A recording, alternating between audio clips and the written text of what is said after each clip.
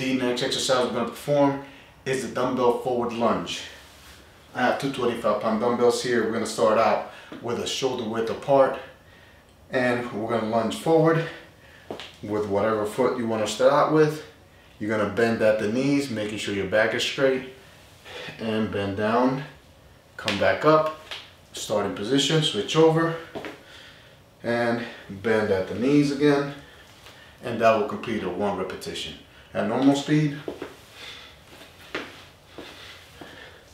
Also make sure that you're going all the way down. You're actually bringing your knees all the way to the floor.